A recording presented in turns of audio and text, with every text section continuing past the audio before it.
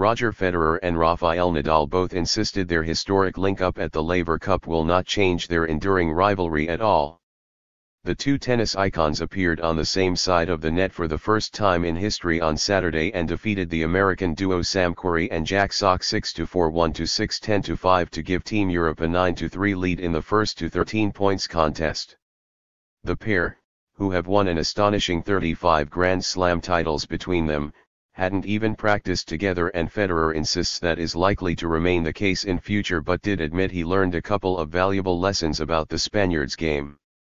"For me personally it was a great moment, we have only ever practiced once together," said Federer. "It was back at the World Tour Finals. We don't practice a lot, we don't show stuff to each other. We will always forever be rivals as long as we're active. This was something very special. It's been an absolute pleasure sharing the court with Rafa. Being on the same side of the net, you know you can trust him in the big moments. Seeing his decision-making and his thought process was very interesting."